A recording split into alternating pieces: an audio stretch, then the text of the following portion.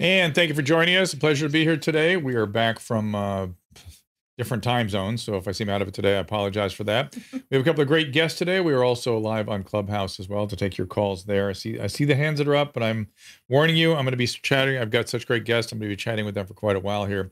First up, we have Rob Henderson. He is a frequent flyer here on this show, I would say. He's a doctoral candidate at Cambridge, studies social and evolutionary psychology, got a BS from Yale, and he's a veteran of the U.S. Air Force. He has an interesting life experience. I'll have him give you an abbreviated sort of rendition of that. He's also been writing for the New York Times, Wall Street Journal, Psychology Today, and most recently interviewed by Jordan Peterson. Our laws as it pertains to substances are draconian and bizarre. The psychopaths start this way. He was an alcoholic because of social media and pornography, PTSD, love addiction, fentanyl and heroin. Ridiculous. I'm a doctor, for Christ's sake. Where the hell do you think I learned that? I'm just saying, you go to treatment before you kill people. I am a clinician. I observe things about these chemicals. Let's just deal with what's real. We used to get these calls on Loveline all the time. Educate adolescents and to prevent and to treat. If you have trouble you can't stop and you want to help stop it, I can help. I got a lot to say. I got a lot more to say.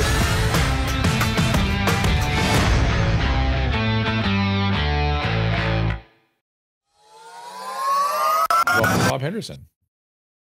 Thank you, Dr. Drew. Great to be here.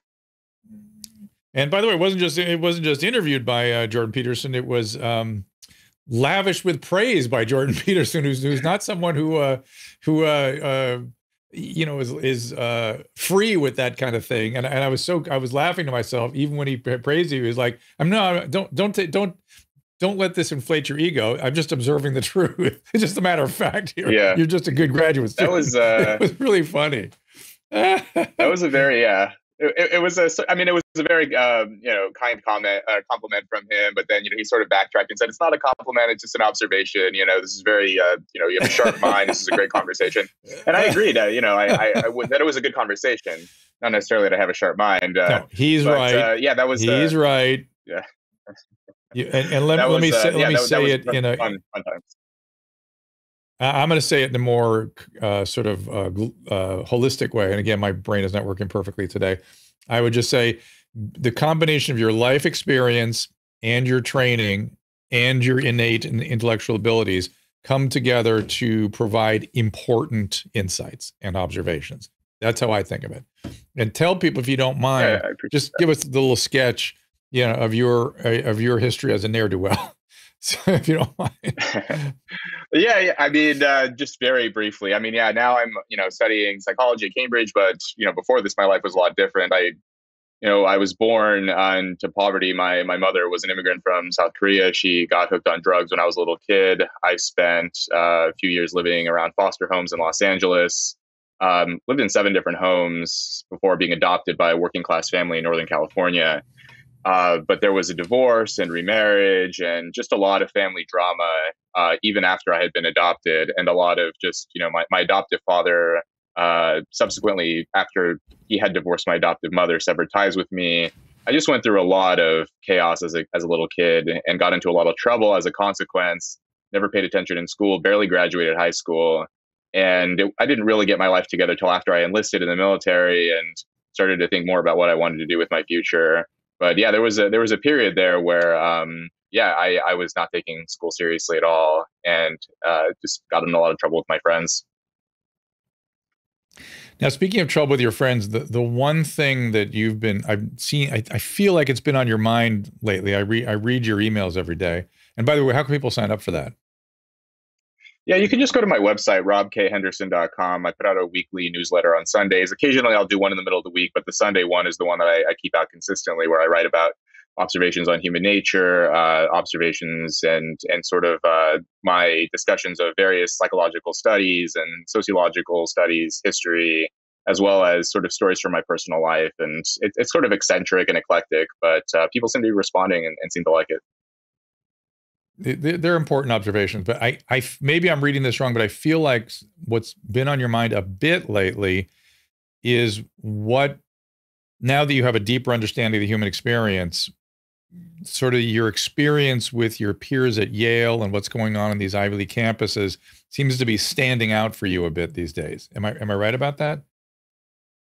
It's really been on my mind ever since I set foot as an undergrad at Yale in 2015. Just I had been discharged from the military in August of 2015, and in September I started my first semester, fall term, at Yale as an undergrad, going there on the GI Bill. A little older than some of the students, and came from a very different life background. I mean, there was a study in the New York Times a couple of years ago showing that there are more students at Yale from the top 1% than there are from the bottom 60% in terms of income for American families. So that was just a completely unexpected experience culturally. I sort of knew, of course, like the students here are going to be sort of economically affluent, but culturally it was quite a shock for me. And so that's always on my mind. It's something that I write a lot about, and why I coined that term luxury beliefs, which Jordan and I talked a lot about on his podcast. Give a sketch of that. In other words, the way I simplistically understand it essentially is that if you're not busy trying to survive, there are other ways that you can acquire power and status. Yeah, that's definitely. So luxury beliefs, I conceptualized this idea based on what I'd seen at Yale, along with a lot of the research that I'd done on sort of this old school sociology for Berlin and Pierre Bourdieu, basically indicating that, in the past, upper class people displayed their status with their material goods, sort of what they wore. And today I suggest that now people aren't really indicating their status. Highly educated and affluent people don't indicate their status quite as much with their luxury goods. And now they're doing it with luxury beliefs. And these are sort of unusual ideas and opinions they often absorb from elite universities or through the media, publications and periodicals and podcasts and so on, and all these things. And this sort of distinguishes them from sort of the masses, from conventional thought. And we can get into specifics if you want. But for the some people have pushed back on this idea. They say, actually, people still favor luxury goods. People still dress differently based on their economic level or whatever. But I made this observation recently that I'd recently flown to California and recently got back. And I walked through first class, and I noticed that the people in first class dressed exactly the same as the people in coach. You wouldn't be able to tell just by what the passengers were wearing who was a member of first class and who was sort of sitting in coach. And to me, this is sort of this indicator that, the class divides are not always so apparent by how people dress, but the upper class still has this desire to elevate themselves. And so now they do it through their ideas and opinions. Well, I mean, just look at Mark Zuckerberg, right? I mean, that guy never wears a coat or a tie or anything ever, right? And you've heard, I know you listen to Adam and Drew pod occasionally, and you hear Adam talk about this all the time. He and I sort of have talked about how when we were growing up, you'd walk onto an airplane and there would be Don Draper in a tie and blazer, maybe with a hat, and the young parent would say to their kid, Joey, and one day you could be like Mr. Draper. You just work hard, stay with it, and this could be yours. Now people walk by and go, and they go, assholes. What are these assholes up here in first? They think they're better. Fuck them. It's sort of now they're so there's actually liability in standing out now, it seems to me. It's funny. So when I was on that same flight, when I made that observation about first class and coach, during, it's a long flight to California, it's 11 hours from, London to San Francisco. I watched an episode of Curb Your Enthusiasm. And in the episode, one of Larry David's friends buys like a Maserati or something. And Larry's telling him, are you nuts? You shouldn't drive a Maserati around here. People are going to get angry at you. They're going to try to rob you. You shouldn't be driving that nice car around here. Larry's driving like a Prius or something like that. And of course, like Larry and all of his friends are multi-millionaires, but they still are like downplaying, they're dressing it down, driving very normal cars because they don't want to attract that resentment. That's right. Exactly right. And that's fine. I mean, if they really want to take it all the way, they should be doing things with that money to really, sort of contribute in ways that, maybe, I don't want to tell them how to spend their money. But in fact, there's another sort of thing I was thinking about today, I'm going to bring up right now, that I brought up with Megyn Kelly yesterday, which was, I find it so bizarre right now. One of the most bizarre trends we are into is people telling other people how to live their life. And that just is such a bizarre impulse to me. I can't even get my head around it. And when people used to accuse me of that, of somehow being a buzzkill because I help people with addiction stop doing drugs. If people want to do drugs and drink, have at it. I have no problem with that at all. If you get a disorder where you can't stop, I can help you. That's all. That's my thing. But I would never tell somebody how to live. In fact, it's considered anathema in mental health to tell people what to do with their relationships, to tell people what to do with their lives. That's considered unethical. And to me, the most glaring example of this meddlesome, weird, I'm going to tell you how to live your life, to me, the poster child experience for that was Joe Rogan and his doctor. Joe Rogan and his doctor set up a treatment plan for Joe. It worked. No one should have any goddamn opinion about that except Joe and maybe the doctor when he assesses what he does, or maybe the doctor's professional societies. People don't even understand the FDA, the NIH, all those organizations that have been in the press now have nothing to do with the practice of medicine. And if you saw Scott Gottlieb recently, he really did a long interview where he brought that up. He said, CDC's not set up for this. This isn't how what happens between a patient and a doctor is nobody's business. Literally nobody's. The CDC just gives us morbidity and mortality reports and publications and some advice and some, that's all they're set up to do. They don't practice medicine. The FDA doesn't practice medicine. The FDA gives guidelines for what products can be brought to market. They don't tell doctors what to do with it. That's up to the doctor and the patient, strictly, exclusively. So this idea that people are going to tell other people how to live their lives, that's the most bizarre thing in the world for me. And I guess it kind of used to come from the right under the rubric of a religious thing. You need to be saved. Now it's coming from the left. It has the same kind of religious energy, but I don't understand what they're saving people from. Yeah, well, I think like just from like this sort of sociological, psychological perspective, I mean, one reason, I guess there are two reasons that I can think of off the top why people would want to do that. One would be because they think that people who live different lifestyles than themselves, it's sort of an implicit judgment on the way that they live their own lives. And so if you're doing something differently from me, then I'm thinking, well, it's sort of like, okay, well, I'm doing X, Y, and Z, and you're doing this other thing. And so this is sort of upsetting me because by you doing something else, it sort of implicitly is telling me that what I'm doing is wrong. So I have to tell you that you're wrong so that I can be right? One of us has to be right here. And if you're doing something different than me, then I have to tell you, you shouldn't be doing that. But I think a lot of what you're we're talking about something. But social, Rob, I'll interrupt you before you say it. You're talking about shame. That shame is what motivates those kinds of experiences where you're exposed to feeling bad about what you're doing. I'm bad for my choices. Therefore, I have to make you bad. Shame is alive and well in this country. Trust me. So to make it about shame, and again, shame is the sort of aftermath of trauma, right? So shame is always there after trauma. So that makes some sense to me. I'm sorry, I interrupted you though. Go ahead.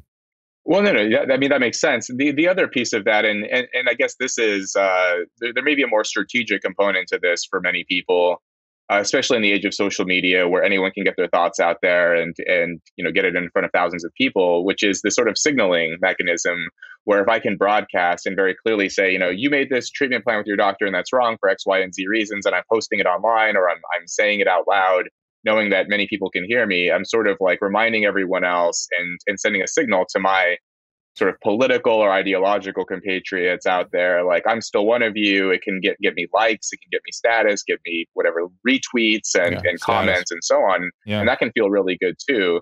So I may not even care what Joe Rogan says, but if I can say Joe Rogan is a bad guy and get 1,000 likes, then I'll go ahead and say that. That's interesting. It's sort of very primitive and sort of disgusting, frankly. I mean, it's sort of that people are going to that level, but it makes sense. I read an interesting discussion of tribalism. I don't think it was on. It might have been on your email, which was that psychopathy is treating somebody in your in group like somebody in your out group. Think about that. Oh yeah. They were making the point. They're making the point that when we lose so much of our humanity in identifying out groups, we aggress against them, we shame them, we have no empathy for them. That's how psychopaths navigate through everybody. But so an interesting construct is a psychopath is someone who treats his or her in-group the way somebody else, a normal person, treats an out-group. That's right. Yeah, yeah. I had tweeted that because it was something that I had heard. I couldn't remember the specific psychologist who said that, but the observation here, I was sort of riffing off of this brief article from David Sloan Wilson, who's an evolutionary psychologist. I believe he's an evolutionary psychologist, but he was basically writing that all of us have the capacity for psychopathy, depending on the circumstance and who we're interacting with. And he made some comments about sort of our evolutionary past. And there have been, I can't remember the anthropologist's name, but it was something like, for the vast period of human history, humanity ended at the border of the tribe. And so, there's you and your group of 100, 150 people. And outside of that, those are not actually humans to you. Those are outsiders. In some languages, today, to this day, among like modern hunter-gatherer tribes, the word human actually only applies to those within their coalition. And outside of that, they use a different term for those who are not in the coalition, a word that doesn't mean human. It means animal or it means something else. And that's actually sort of what we naturally think. That's sort of how we naturally respond to people who are sort of outside of our circle or outside of our groups. And it's taken a long time. I know that you're a student of history and of the Enlightenment and philosophy. And all through that period of the Enlightenment, we sort of learned to expand our moral circle and think of other people as human beings. And that took a lot of work for us to get to that point. And I sometimes worry with social media and a lot of the toxicity we're seeing now that we're sort of reverting back to that old sort of primitive coalitionary mindset. Wow. Do you think that's probable? It's I think we're actually already seeing it, but fortunately it's in this sort of like digital medium where there's no one actually physically being hurt or attacked or not very often, fortunately. And it's mostly just sort of slinging mud through Twitter or Facebook or these sort of online platforms. I hope it doesn't leave this sort of digital medium. And, if we're going to enact these sort of tribal impulses, these sort of old school, sort of primitive behaviors, that it'll just mob. stay online. You're talking about mob, which is really what the founding fathers were afraid of. The French kind of were afraid of it. But mobs have always been something to be avoided. They've been something that has to be managed because it is irrational, it is tribal, it is not productive, and yet we are encouraging it today, which is wild. Is evolutionary psychology under attack? I used to like to read David Buss, and all of a sudden he was the worst person in the world. And how does it? How does David Buss is? Yeah, well, he was under attack. Oh yeah. Because he dared to say that there were biological differences and that they evolved through time, and so to take a position on that is considered anathema today. But do you feel attacked as an evolutionary psychologist? Again, I will tell you. Let me just give you the usual criticism of evolutionary psychology is you can't do RCTs, you can't do randomized controlled study. Really, everything are just so stories. Yeah. Yeah, I've heard those criticisms before, and to some degree they still exist. But I think by now the discussion is maybe less contentious. David Buss doesn't seem to be under so much, doesn't seem to be a target so much these days. He recently wrote a great book called Men Behaving Badly, which I reviewed for Quillette. I did like a 3,000-word review for Quillette, which is really, that book was fascinating. Basically going in depth on male and female sexual psychology and sort of, the circumstances in which men commit sort of heinous acts, and sort of going into dark triad personality constructs and what type of males tend to behave badly, in particular towards women and in those sort of toxic circumstances and toxic males and so on. And I think evolutionary psychology in general is in a pretty good position. I know that it has its detractors and critics and so on, but by and large, I think it helped sort of doing well. Evolutionary biology has been under attack, for God's sakes. And I was trained as a biologist, and the foundation of biology was evolutionary processes. That's how you understood biology. You didn't understand it any other way. You can't understand it any other way. But anyway, we'll get to the dark triad too in just a second. But I want to circle back to something you said about, we were talking about how people dress down and don't wear drive fancy cars, things like that. We just got back from France, and so I'm a little preoccupied about the French right now. And one of the things that I've learned from French friends is that the French, and I was reading about this before I went over there too, they have luxury brands over in France as sort of historical anachronisms. You notice how they don't have luxury cars in France, right?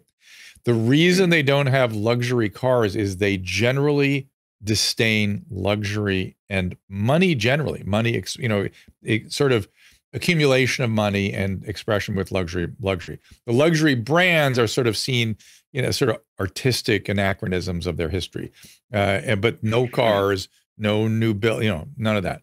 And my friends or friends explained to me that in France, you don't get status through having money. In fact, it's disdainful.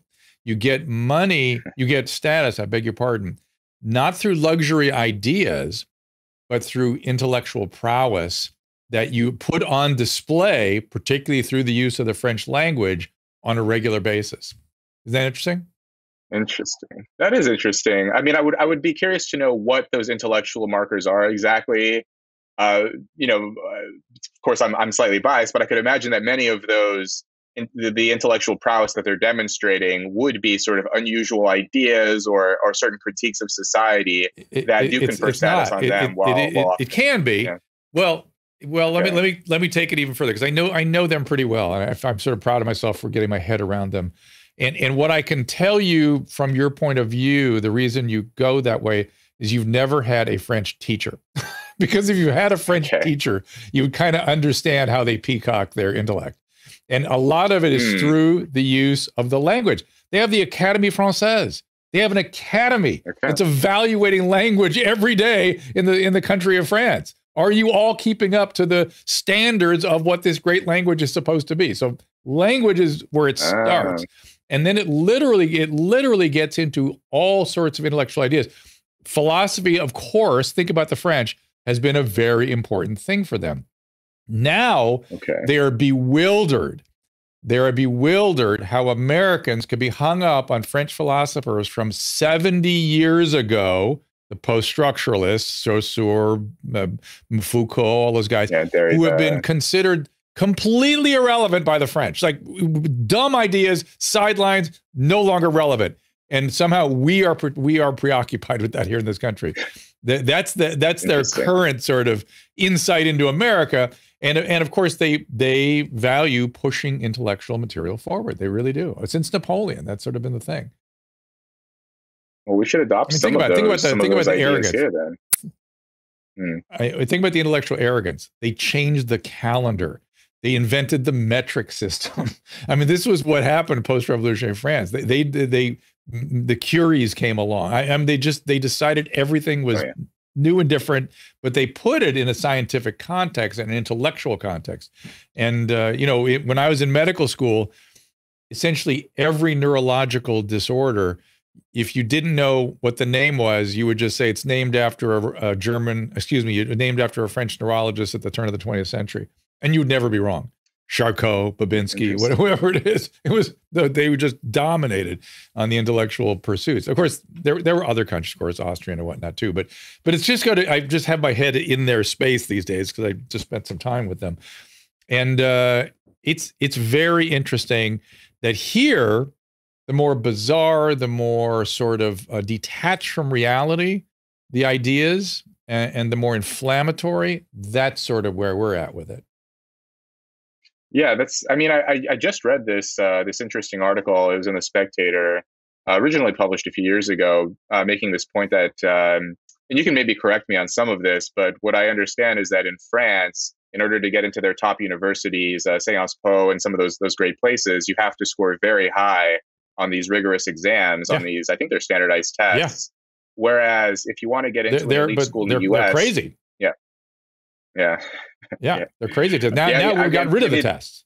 We have this movement towards getting rid of them. I mean, although the elite schools, many of them at least, still have the standardized tests, the SATs and the ACTs, but they're not quite as strict about the cutoff scores, about who can get in, and it's at least as much to do with your sort of social presentation, your grades, which can be to some degree engineered and manipulated. your extracurriculars, your sort of academic resume, all these other things can sort of bolster your application to get into a place like, Harvard or Princeton or something. Whereas there, it's much more about like, can you meet this very rigorous standard on this test? And so I wonder if that sort of selects for a certain of elite in France, whereas in America, our elites are selected in a more maybe hodgepodge kind of way, where people who can sort of present themselves in a certain way are able to enter the top universities. So yeah, and I think you're right. Yeah, I mean the elites here are it's called the Bac. They call it the Bac. The Bac, the baccalaureate, the Bac. You have to pass the Bac. You have to prepare for the Bac, BAC, Bac. And it's insane. The kids spend a year killing themselves getting ready for that thing. But it's like the bar kind of thing in law school too. So we're going to talk about the dark triad in a second. Before I go there, though, I noticed you either retweeted or put something on Facebook or something about something I said about something the CDC said, and I can't find it now. They seem to have taken it down, which is their position was that the long-term solution and the achievement of so-called herd immunity is going to be arrived at by as many people as possible getting vaccinated and then those people getting infected. So it's a mild illness, which the majority of cases have been vaccinated. Not everybody, I understand, but they want vaccine plus natural immunity in order to achieve ultimate herd immunity. It was what the position they had, and it made sense. They just won't say it publicly. Yeah, I heard you talking about that with Adam on the Adam and Dr. Drew show. And yeah, that was fascinating to me because I remembered reading something similar to that in the New Republic. This journalist interviewed a bunch of medical doctors and medical researchers, and they sort of came to that same conclusion of like, this is going to be with us for a few years. The goal is to get as many people vaccinated to minimize the symptoms. But in the long term, most of the population, if not everyone, is going to end up getting this thing. And it just sort of came and went. That Republic article was about a month ago, and no one paid attention to it. And then your conversation reminded me of it. It's a big deal. It's a big deal, and it's true. If we really, I think Great Britain, where you are, has sort of come to terms with that. That's sort of how they're proceeding, and many countries are proceeding that way. They're just getting them all vaccinated as much as you can. I don't know if maybe the vaccine hesitancy has been more severe than people thought, so they don't feel like they can really advocate that sort of policy.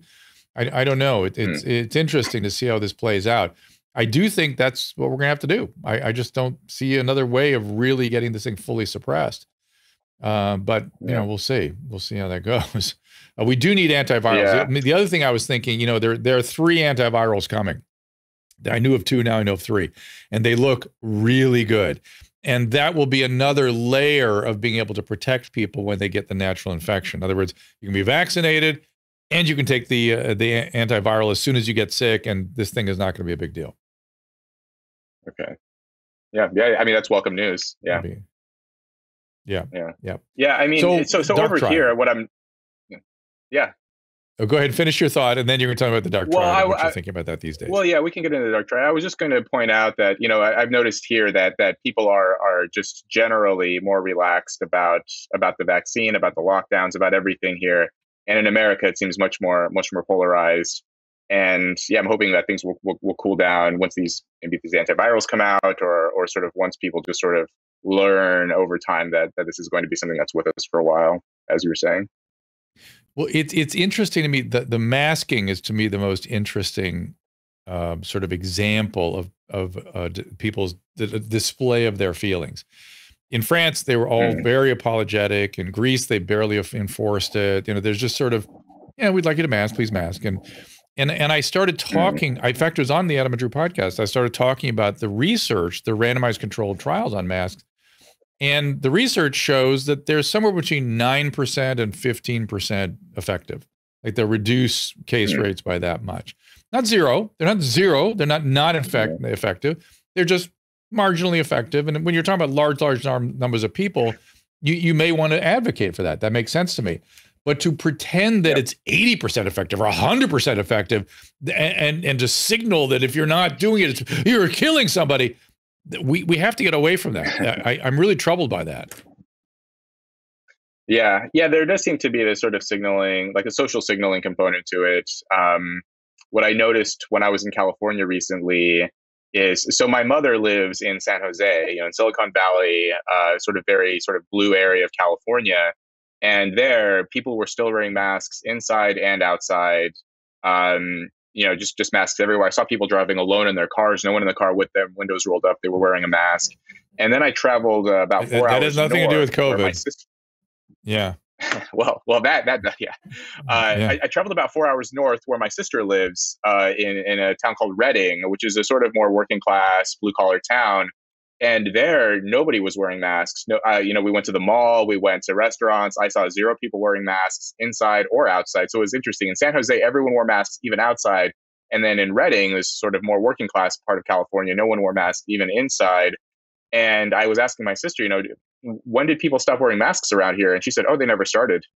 Masks were never worn. And she was telling me that a lot of businesses had never shut down during the lockdown. There are wide swaths of California. People don't know this, like in Central California, Northern California, that are just kind of off the grid. No one knows about these places. And they were ignoring a lot of the mask mandates and lockdown mandates basically from the beginning. Which is kind of surprising to me as she was explaining this. So even within the same state, there's this vast difference in how people are responding to this, based on, I think, to some degree, based on education level, sort of occupation, white collar versus blue collar, and so on, sort of class related. California is like at least 4 different states, maybe 5. And you went from Northern California to far Northern California, each 2 very different states, which are different than Central California, which are different than parts of Southern California. It's all very, very different. It's really weird. I don't know this state can hold together. So let's get to the dark triad. What are you thinking about that these days? We've talked a little about it in the past. Is it becoming more common? Do we have a public health dark triad health crisis? What's happening here? That's something. The public health.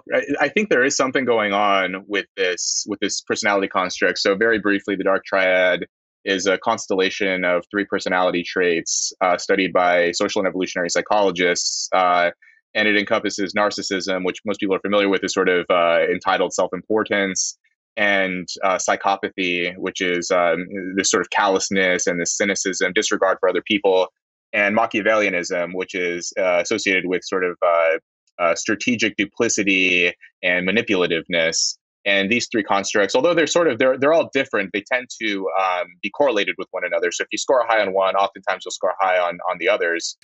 What I find interesting about this is that, so I was curious. So what gives rise to these personality constructs? Why would someone score highly on any of these? They seem to be not always so adaptive and can hinder relationships and basically make someone unpleasant to be around. Why would these personality traits arise?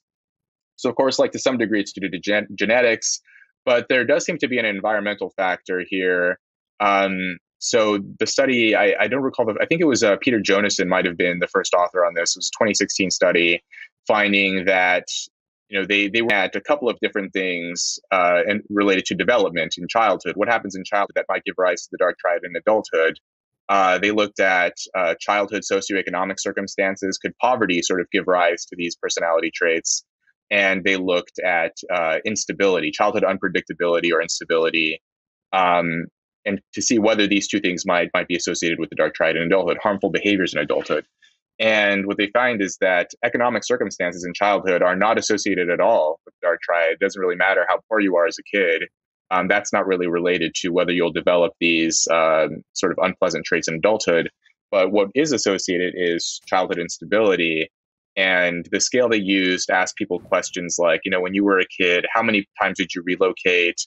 How many divorces did your parents go through? How many adults moved in and out of your house on a regular basis? Just how uncertain were your circumstances as a kid? And that had quite a strong correlation with the dark triad. And so, of course, as I'm reading that, I always sort of connected with everything else I've read and my own personal experiences. And, I'm wondering if, as sort of families have dissolved in the US over time, divorce has spiked, single parenthood has been on the rise for a long time. And I think about the way that I grew up and a lot of my friends from high school grew up. could the dark triad sort of be on the rise as a result of sort of family instability in childhood? And I'm wondering what you think about that, sort of I have based on felt your that for experience three and years on decades. Loveline. There's no doubt in my mind. There's absolutely categorically no doubt in my mind. What we were seeing from in sort of the 80s, 70s, 80s, 90s, we had a lot of overt childhood trauma, sexual abuse, physical abuse, abandonment. And that was creating the narcissism and the borderline stuff. But the destruction of the family makes perfect sense for me. That would create the dark triad kind of features. And interestingly, I'm just noticing I've done some of the dark triad screening instruments with people here and there, and I've noticed that people with sort of borderline qualities don't have those. I thought they might have them. They don't have them. It's a different thing, which is kind of interesting. They have some of the narcissism, but they're not Machiavellian. They're not psychopathic. They're in their own stuff that they're trying to contend with. And they often feel bad about what they're doing, and they're exquisitely sensitive to other people as opposed to shut down to other people. And yeah, the instability of the family system and the lack of ability to trust is really underlying it. That the safety of the family system and the stable quality relationships with the adult over time, that has a massive, massive impact on child development. It just does. And we got to do something about that. There's no doubt about it. Well, there's a researcher named Jean Twenge, a social psychologist. She and Keith Campbell, another psychologist, they've documented how narcissism has been on the rise among college students. I think they tracked something like from the 1970s until the mid 2000s or something, and basically finds a consistent increase across time points among that cohort of college students. And one thing that I was wondering, so that's narcissism, but what about these other two personality constructs? And also, I mean, those are students.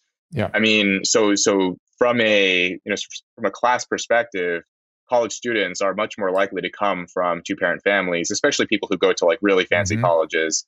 But even in general, only a lot of people don't know this, but only about a third of Americans graduate from college. It's sort of an unusual thing. Most Americans don't go to college; they don't graduate from college.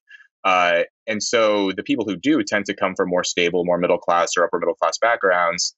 I'm wondering though about like working class people who tend to experience more instability in their early lives, the people who don't have as much money and sort of as much sort of security in their lives, whether people who grew up in those circumstances, if that sort of dark triad has increased among them across time, and this could be why, I in think sort of like more lower income communities. Yeah, I think you're seeing that kind of. You're seeing it. You're observing it. Yeah, Gene had some unusual ideas about Gene Twenge about acquired narcissism and things like that. It's all. But what I find interesting though is I think the dark triad can be managed. I mean, your own life is an example of this because you sort of had those qualities, and they can be qualities that are sort of aren't as deep as the profound injury of childhood trauma. They're sort of survival strategies that you get into in these situations, and if you think about them, and if you provided the right environment, they can settle down rather nicely. And so that's what intrigues me now is this opportunity for help there. Yeah, I mean, I think there could be a distinction made. I mean, I agree that and there's a lot of research that supports this, that these are sort of survival strategies, the sort of short-term thinking. If you're uncertain about what's going to happen tomorrow, you may act more selfishly today, that kind of thing. And so, if there could be a sort of dispositional dark triad where you sort of feel these feelings of manipulation or self-centeredness or whatever, but then there's the behavioral component of whether or not you actually act on it. There's a neuroscientist, James Fallon, who you might have heard this story, but he discovered that he himself is a psychopath based on brain scans.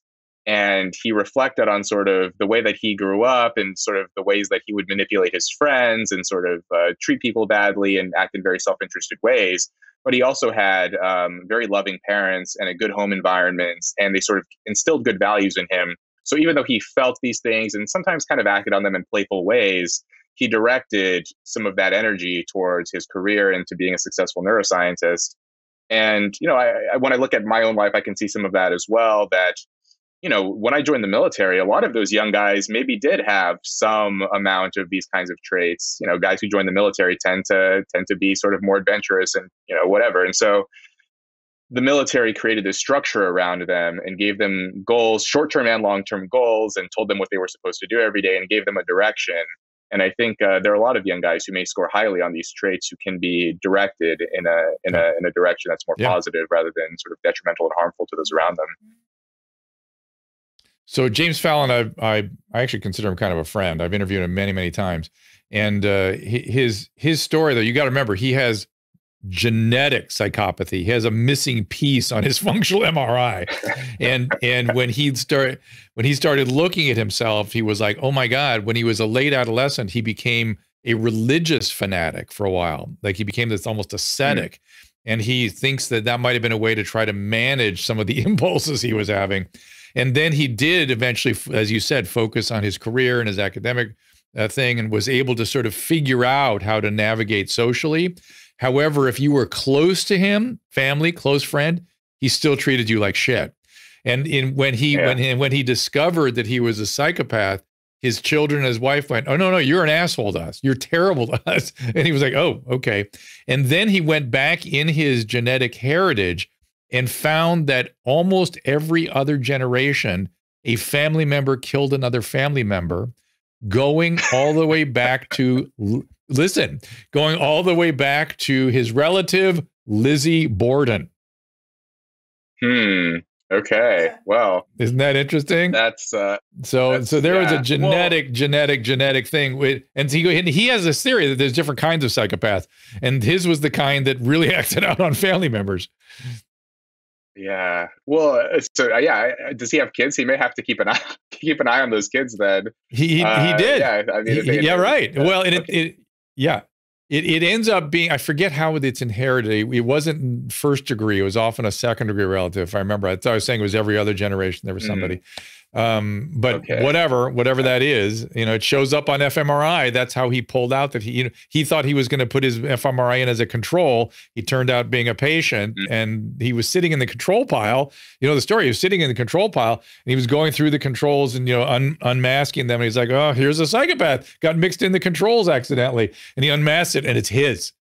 And he went into denial about it for a while. So hey, it's a long story. It's very, very. He's got TED Talks out there. You can see him on YouTube all over the place. Look him up, James Fallon, not Jimmy Fallon, James Fallon. Yeah, he was on Weekly Infusion with Dr. Drew, and he was also on Ask Dr. Drew. Remember, with Leanne Tweeden.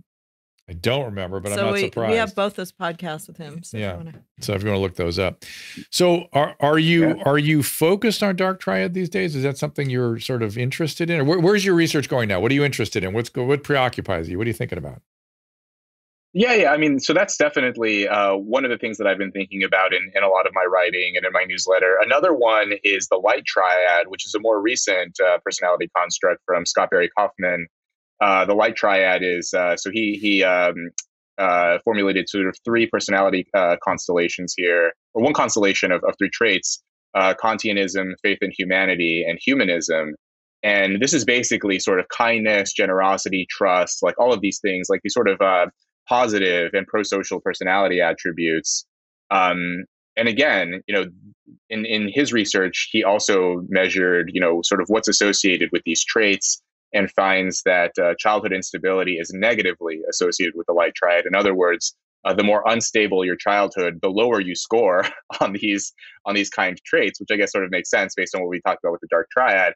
And so this is also something that's been concerning me as sort of as more kids grow up in sort of chaos and disorderly environments. Is this part of why we're seeing, and we actually are seeing this. I mean, there are very fascinating trends on the decline of trust in America. There was a very sort of widespread Pew poll a couple of years ago, sort of comparing and contrasting sort of levels of trust in age groups. And for Americans over 65, if you ask them, can most people be trusted? Can most Americans be trusted? People over 65, it was something like 60 to 70% of senior citizens said, oh yeah, most people can be trusted. And if you ask people under 30, it drops to something like 28%.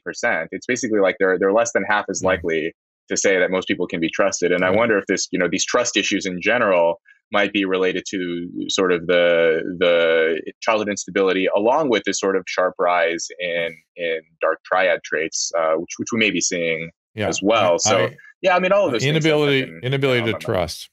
Yeah, I see that clearly, that the trust is a core phenomenon in these constructs for sure. If you don't mind, I want to just try to get to a couple of phone calls, see if anybody has questions for you. This is Kenny. Very quickly, I want to see if there's anything that comes up for you before I let you go. Kenny is, try him again. Kenny Goss, Kenny. Let's see if he comes up. It's interesting. I think people walk away from the phone when they're listening on Clubhouse sometimes, and then I pull them up all of a sudden and they're not ready. So I'm going to then try Stephen. Stephen, see if you're wanting to come up and ask Rob a question.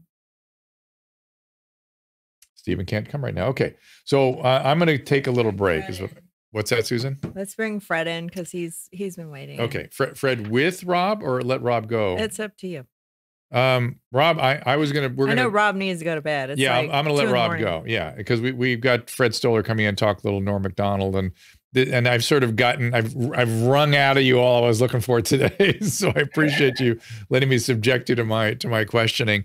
But I actually have a really deep interest in evolutionary psychology. Whenever I try to understand what's correct or what's truth in psychological process, or why we end up with certain sociological, anthropological systems, I look to evolutionary psychology. I just do. That's where I feel like there are answers. Well, it helps me with two things. I mean, it helps me to understand sort of what I'm seeing, but it also helps me to predict what might happen next with pretty good accuracy, I would say, better than most other kinds of disciplines, I would say. So yeah, very useful. And yeah, thanks for having me on, Drew. And before I let you go, are you optimistic or pessimistic about what's going on in this country? I'm short-term pessimistic, long-term optimistic. So I'm hoping that sort of we'll get through the bad times, and the good times will be sort of at the end of that dark tunnel. I love it. Tell them the website again, Rob. Yeah, just follow me at Rob K. Henderson on Twitter, and my website is robkhenderson.com. All right, my friend, get some sleep. I'll talk to you soon. Thanks, Dr. Drew. Thanks, Susan. Coming up, Fred Stoller, a little Norm Macdonald conversation when we return. I want to give a shout out to our good friends at Blue Mics. If you've heard my voice on this show anytime over the past year, including right now, you've been listening to Blue microphones. And let me tell you, after more than 30 years in broadcasting, I don't think I have ever sounded better. But you don't need to be a pro or have a fancy studio to benefit from a quality mic. You may not realize it, but if you've been working from home or using Zoom to chat with friends, you probably spend a lot of time in front of a microphone. So why not sound your best? Whether you're doing video conferencing, podcasting, recording music, or hosting a talk show, Blue has you covered. From the USB series that plugs right into your computer to XLR professional mics like the Mouse or the Blueberry we use in the studio right now. Bottom line, there's a Blue microphone to fit your budget and need. I can't say enough about Blue mics, and once you try one, you will never go back, trust me. To take your audio to the next level, go to drdrew.com/blue. That is drdrew.com/BLUE. Anyone who's watched me over the years knows that I'm obsessed with Hydrolyte. In my opinion, the best oral rehydration product on the market. I literally use it every day. My family uses it. When I had COVID, I'm telling you, Hydrolyte contributed to my recovery, kept me hydrated. Now, with things finally reopening back around the country, the potential exposure to the common cold is always around. And like always, Hydrolyte has got your back. Hydrolyte Plus Immunity, my new favorite, starts with their fast-absorbing electrolytes and adds a host of great ingredients. Plus, each single serving easy pour drink mix contains 1,000 milligrams of vitamin C, 300 milligrams of elderberry extract.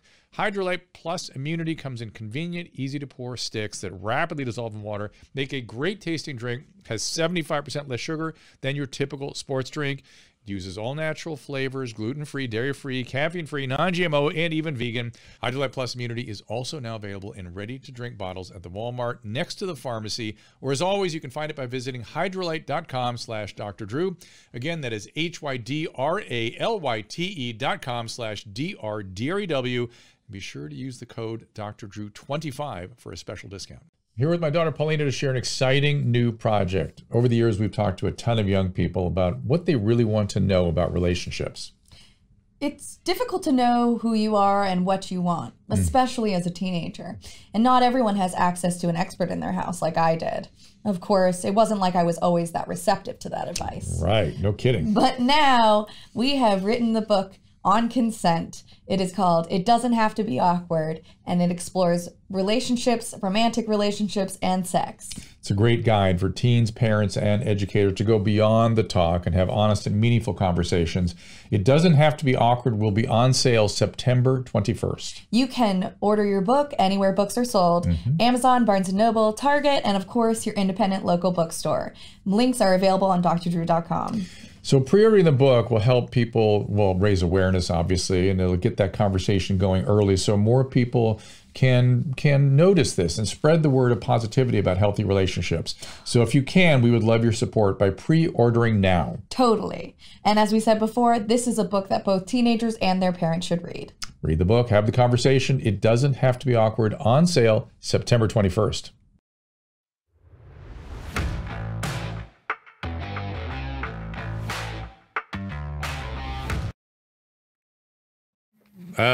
Pre-order. No, you don't need to pre-order. You can get the book. It's available as of yesterday. You can get it at Amazon. You can get it signed copies at, what is that website, Susan? Premier Collectibles? PremierCollectibles.com/awkward. Premier Collectibles.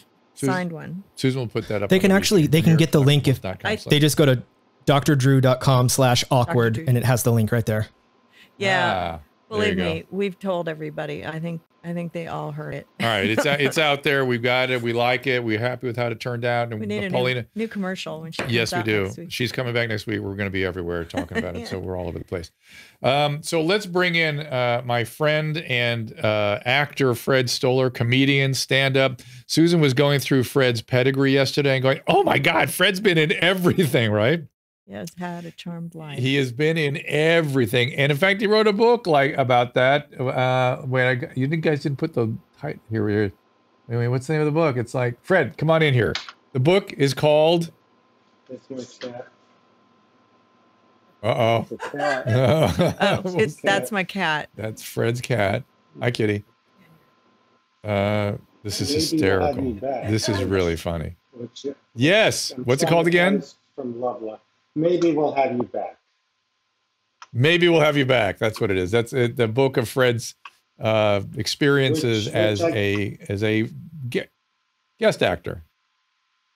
Which didn't happen on Loveline. That's guest why I'm star. traumatized being here.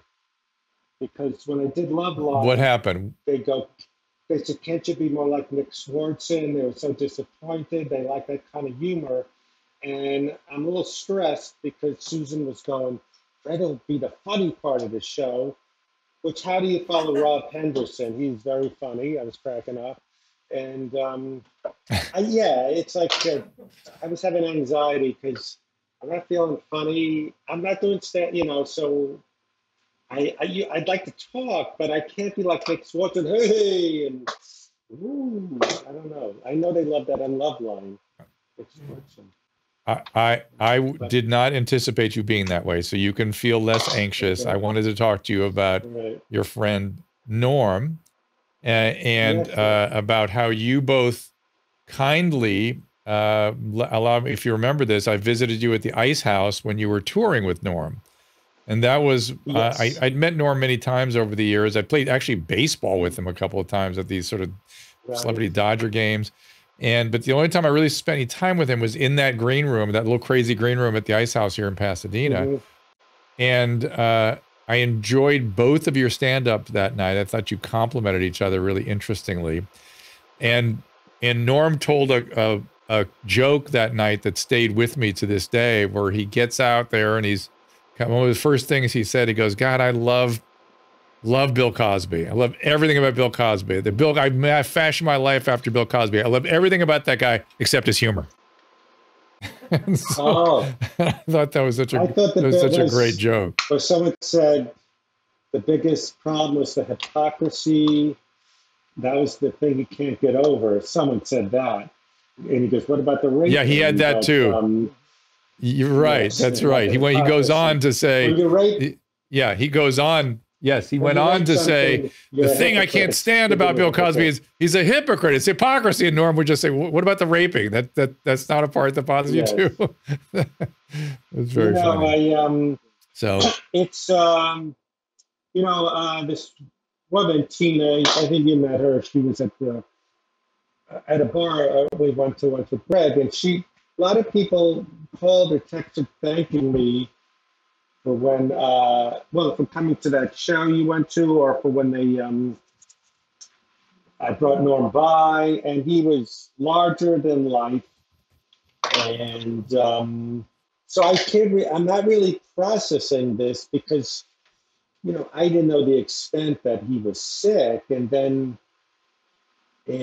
still in the daze because then 2 days later, on the Emmys, I had to rewind the in memoriam because it still doesn't feel right.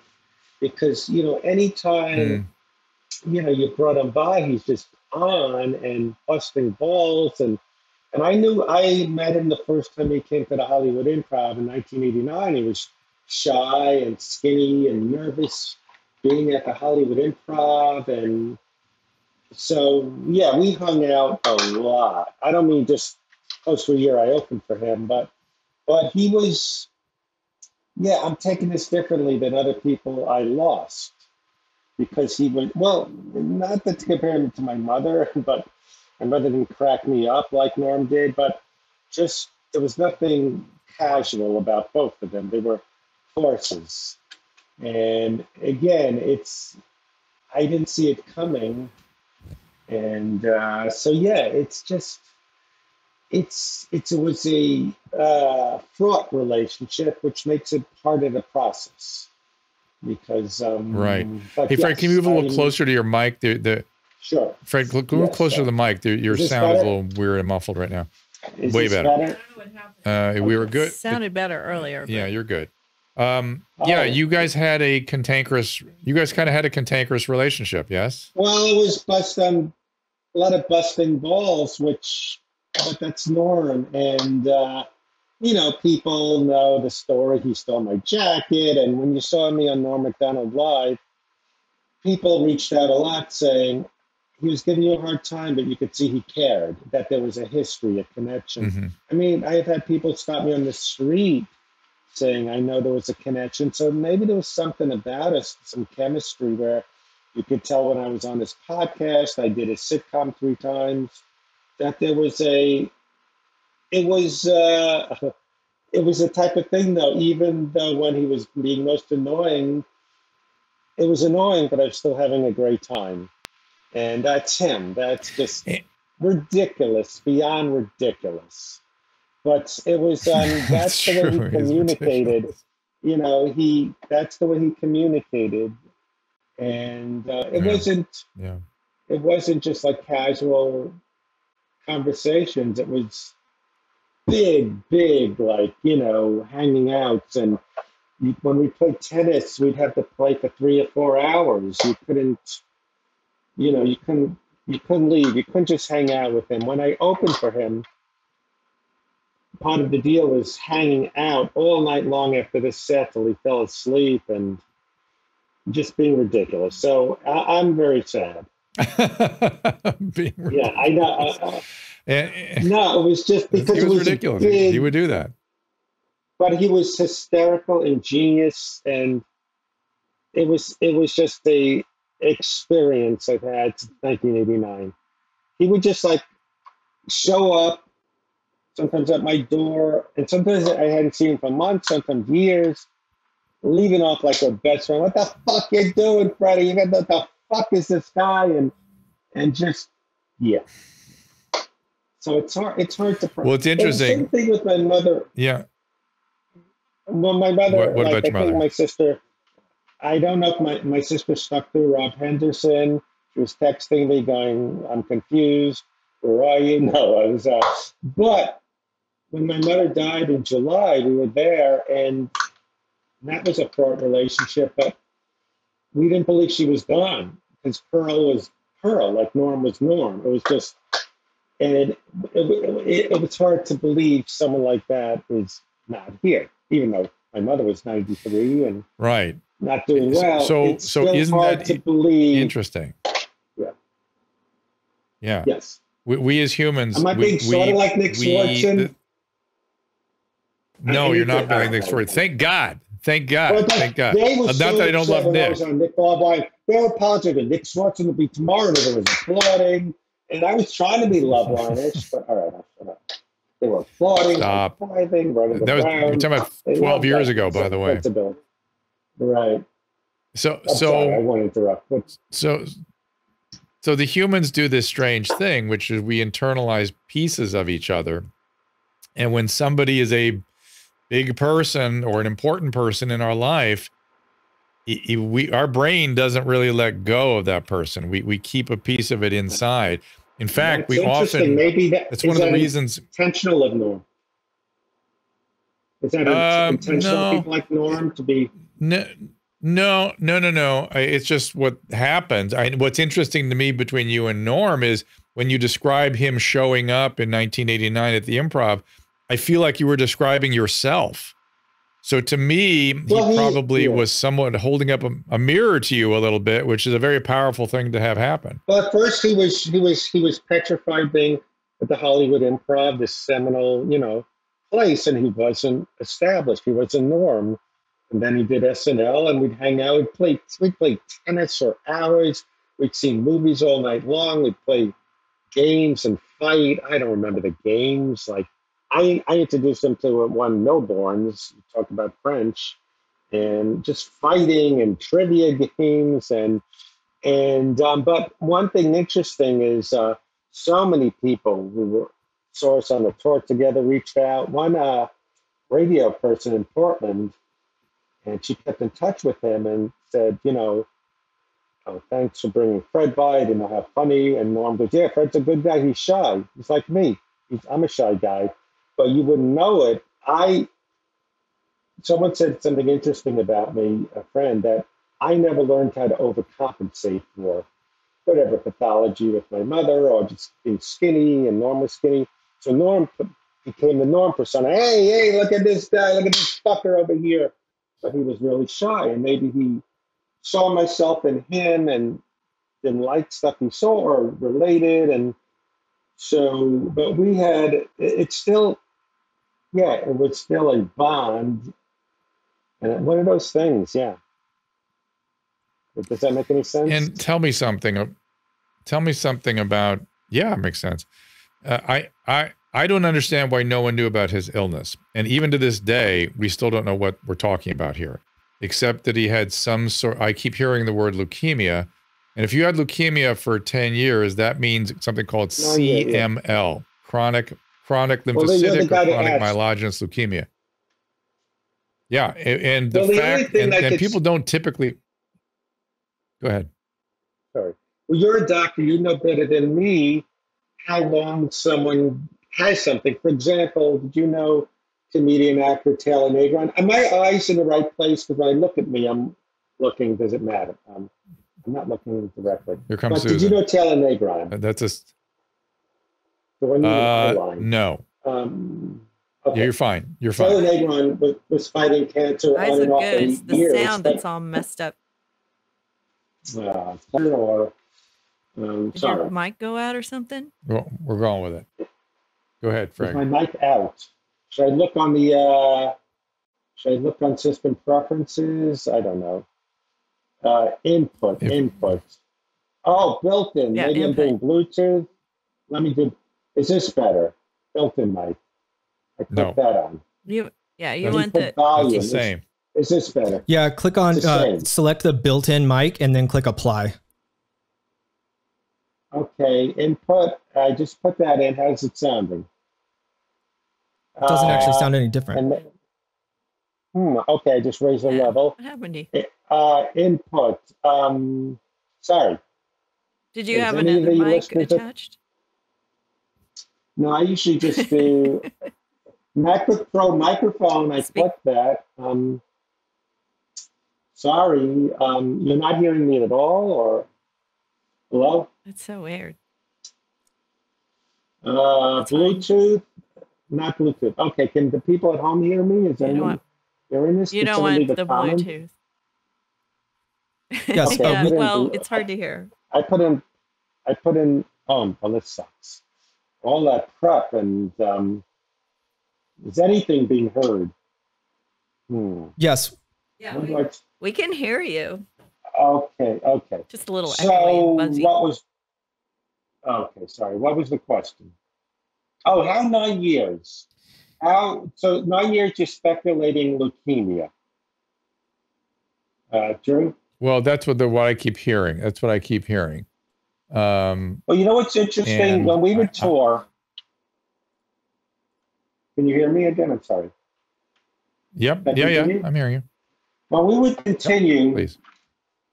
Autograph people would meet us at wherever we stopped with all these things from Norm to sign, once or twice me. And my friend who works at TMZ said that people at the airlines get paid to tip off these, not autograph people, but people who sell them. So you would think if someone was fighting something as famous as Norm is, that it would have leaked. So I'm curious how that works. You would think so. Yeah, the whole thing is very bizarre to me. And everything around his death is not fitting together for me. Yeah, because he was, if you have leukemia, do you get chemo? Is that different? It's different. I mean, it can progress to something where you need that. Let's see. Because the only clue we had, all of us had, was that his face looked puffy, and some was going, maybe he was on, what were you saying? Well, corticosteroids can be part of that. Yeah. So with CLL, it does what's called a blast crisis. It sort of blasts off at the end, and you can get into a year or two of really, really bad illness. But do we know that happened? Did that happen to him? Did he have a year of struggle, or was he struggling by himself, or what happened? It's so hard to know. He was very, very private. Actually, he never liked Tignataro or people. He called it pity comedy. People that, he didn't like those confessional comedians that talked about molestation or, cancer or confessional. So he was a man's man. So Tig, who talked about her breast cancer very openly, was applauded for that. He took exception to that. Well, I shouldn't start a thing right now, but he did have some tweets. I'm an asshole because I don't know if he named her, but he didn't like. He labeled something pity comedy where he but forget Tignataro, nice person. He never talked about anything personal in his his whole career, like angst or his background, a former wife, his son, any relationships, any neurosis. So that was Norm. Norm didn't really talk about painful things. If you remember, and I think that may be why. And that sort of makes sense why we're having difficulty understanding or figuring out what happened to him, right? Yes. He was very private. Again, he never, talked about, any psychological angst. He talked about things like, I don't like that, or, I'm from a long line of debt, but not really, you didn't really know anything about his past or people in his life. Or anything, yes. He came. Yeah, I'm just looking to see if there are any, and I'm just looking to see if there's any, recent changes in the prognosis for chronic lymphocytic leukemia. It's essentially a 10-year illness, and then things get bad. So he's right on. Oh, so it is a 10-year illness, unfortunately. So then I guess he had leukemia. Yeah, I thought they were doing better with it these days, but. Well, isn't it that you only? I think Kareem Abdul-Jabbar had it, and so did the guy from Dexter. He had lymphoma.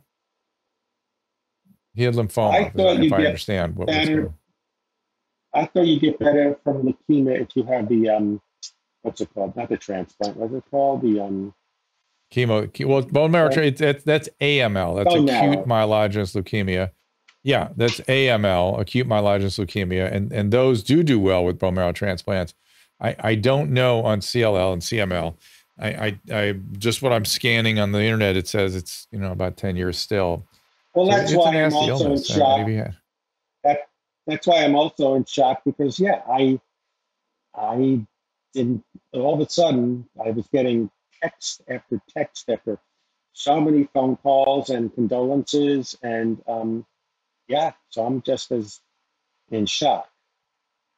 And did he have a service? Did he have a service or a funeral? Not that I know of. I mean, another.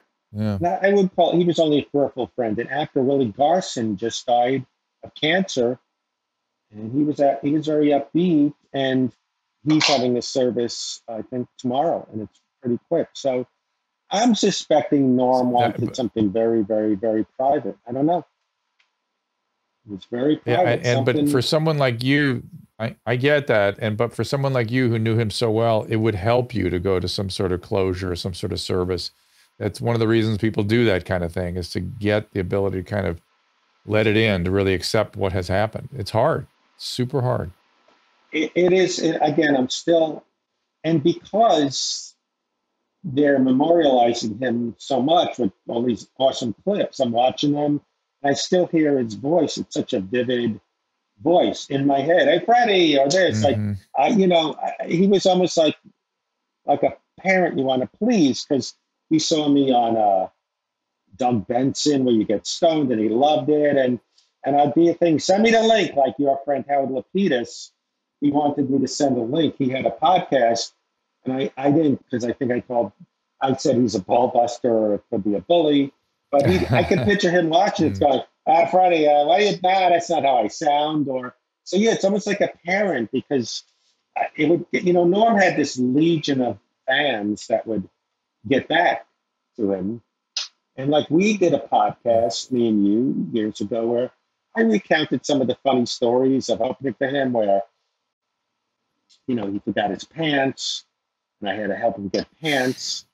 And that became a YouTube clip. And so some people would always send them, look, Freddie's talking about you. So even now, I feel Norm is watching. Even, so it is like a parent in a way, because, it was this guy that, things will get back to him, but and I would like when he would like something, I did, and he'd crack up. So, there's a lot of, you want to please him. He had this thing where, if I turned him up, we'd always fight what movie, he had said something interesting, which I'm hearing a lot about people with anxiety, where he got to a point where he only wanted to watch movies he already saw. I think we don't want the anxiety. It might not be good. You want the comfort. You know this is going to be good, and there's no surprise. So he got to a point. Right. So I always wanted to turn him onto a movie he never saw. He always insisted, and he'd get mad because I wasn't a big John Hughes fan. And you're not liking the movie. He loved it, the Thanksgiving one with John Candy and Steve Martin. So it would always be, but then I remember I was very proud that I turned him on to a movie. Some Came Running with Frank Sinatra and Dean Martin and Shirley MacLaine. You're so happy when he likes it. So yeah. But did you ever hear that about anxiety, where we want the comfort of something we already saw? You read the book you read a lot, or he would watch the same movie. Yeah. I actually, Fred, had not heard that, but as somebody with generally, I could relate to it. I understand that you don't want the tension building and the surprise of a narrative. You like the film and the experience and the characters. You want to spend time with them again, but you don't want to deal the comfort. You know what's going to happen. Well, it could be like when you get to a certain age, it's hard to make new friends. So it's sort of like you just want, it's like a comfort, and this is. There's no surprise. And I get it. Yeah. Well, Fred, he will be with us all for a long time to come, and I knew it was something rather profound for you because you had a very long and rich and interesting relationship together, and he is gone. I'm sorry to say that to you, my friend. He is not here, even though it feels like he is not just to you, but to all of us. You've got him in your head. We all, every time we go past YouTube, there's another Norm video. It feels like he's always around. And the fact that abruptness. And only 61, and it just and yes, we had a great time at the ice house, and you had to go, but then we hung out at a place next door with Fraser and my friend who came to see the show, and we hung out right next to the ice house, and there was nothing casual about Norm. You had to hang out and hang out and hang out, so we hung out a lot. And in a big way. Well, Fred, I want to thank you. People are offering you their support on my chat stream here and how much they love you and how much they feel sorry for you. I appreciate that. Again, I thought Susan wanted me to like smack my head and make noises like Nick Swartzen and No. Nick Swartzen actually. But everybody knows you're funny. I'm not saying anything bad about him. I remember when I did Rob Line. We're going to send you a Yeti. We're going to send you a Yeti. I think Norm's messing with your sound so you can get a free mic out of me. The ghost is coming through the electronics today. Oh, he's no. There's going to be dreams. I've been having a lot of dreams with my mother and father, and my father died 13 years ago. So, and by the way, your dad's artwork is unbelievable. You describe your dad as sort of PTSD and so quiet, and oh my God, he was like he should have been a professional cartoonist. Well, my sister described him. He was like a mad scientist who went in the garage, and that's how he escaped. He just sculptured and in retirement and did all that stuff. And I apologize for the bad mic. And is dinner still on, or is Susan mad at me? Yeah, no, dinner's on and blue mic's on its way. And all right. And Fred, I'll see you soon. I'm sorry about Pearl. I'm sorry about Norm, but we're all here for you. Okay, man. Hey, thank you so much. And I always defend you, and I'm just kidding. I get asked a lot of questions about Norm and you. People I know know you. No. Yeah, so well, funny. Are you a real doctor? Yes. Oh, that's funny. So when you they think you're like Dr. Joy. They think you're Dr. Joyce Brothers. I mean, it's like Dr. Phil. Super crazy. Super crazy. Do you get that a lot Not too? my though, jam. Right? People don't understand that doctor means medical. I mean, you're not like right. I'm not a psychiatrist. I'm an internist that worked in a psychiatric hospital. Yeah. But anyway, people don't understand those things. All right. So I always explain it by saying I was going to be a cardiologist, but I started moonlighting a psychiatric hospital, and that's where my interest sort of blossomed. So, okay. Right. Thank you, my friend. I'm going to let you go. All right. All right, buddy. Thanks so much. Yeah, let's do it again. Maybe we should have done it in person. I'll come in person. We'll bring him in. All right. Okay, and also, we're gonna. Okay, love you. So. And I want to take some calls too. I'm gonna get him a World of Warcraft Yeti. Okay, good. Yeah, we have one that they were gonna send. It has it's cool. It's black and it's got gold trim. I mean, you can't really tell it has World of Warcraft on it, but he'll like it. All right, let me try to get some calls up. Kenny, who I called up here earlier to the platform. Again, you're going to be streamed on YouTube, Twitter, Twitch, Facebook, and everywhere else that we could possibly stream out. Well, once again, Kenny's not coming up, so I'm going to go to Josh. Josh, what's going on? Hey, Dr. Drew. Hey, what's up? Not much. Really enjoyed both of those interviews.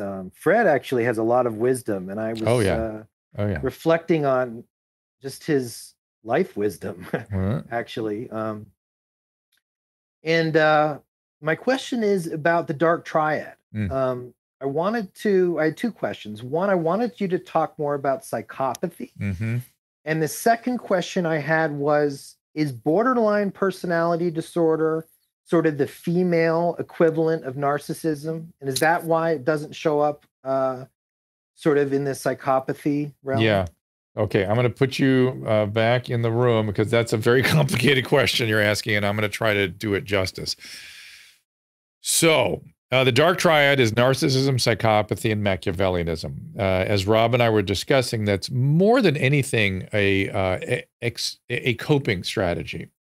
I'm not sure, other than the narcissism, which can become a deep personality trait, these aren't really personality traits per se, so much as ways of navigating in the world that may be associated with narcissism or psychopathy. People argue about psychopathy and sociopathy, right? For me, sociopathy is a condition where people are narcissistic. It's a narcissistic disorder where they lack empathy, though not as bad as true narcissists. They can have a fair bit of empathy. They just don't care in certain circumstances. And other people they perceive to be in their life just to serve their needs and to make them happy. Whatever the sociopath needs, that's what other people are there to serve. For narcissists, it's a little more draconian. Like they need you to keep them pumped up, but they don't manipulate you. And if you don't cooperate with them, they just cast you out. It's a little different than a sociopath who will manipulate and entertain and get what they need from you. Different. People argue whether psychopathy and sociopathy are related or even the same thing. There are psychopathy screening tests that a lot of people use that, for me, for my sort of money, seem to be actually screened for sociopathy. So the way I look at it, sociopathy is a DSM-5 diagnosis. There are criteria for it. Psychopathy is a genetic neurobiological disorder. You can watch James Fallon's interviews and YouTube TED Talks and stuff. We were talking about how you can see the functional MRI deficiencies in the actual psychopath. Psychopaths don't have emotions. They don't understand emotions. They learn to navigate and use what they see in other people as emotions and to understand what they are as an intellectual concept. They don't feel emotions. And so when they express an emotion, it's a manipulation typically. And so psychopaths are more dangerous because other people don't really exist for them. And if a psychopath was traumatized in childhood, they can be a real horror. Borderline, there can be male and female borderlines, and people it's more on the female spectrum.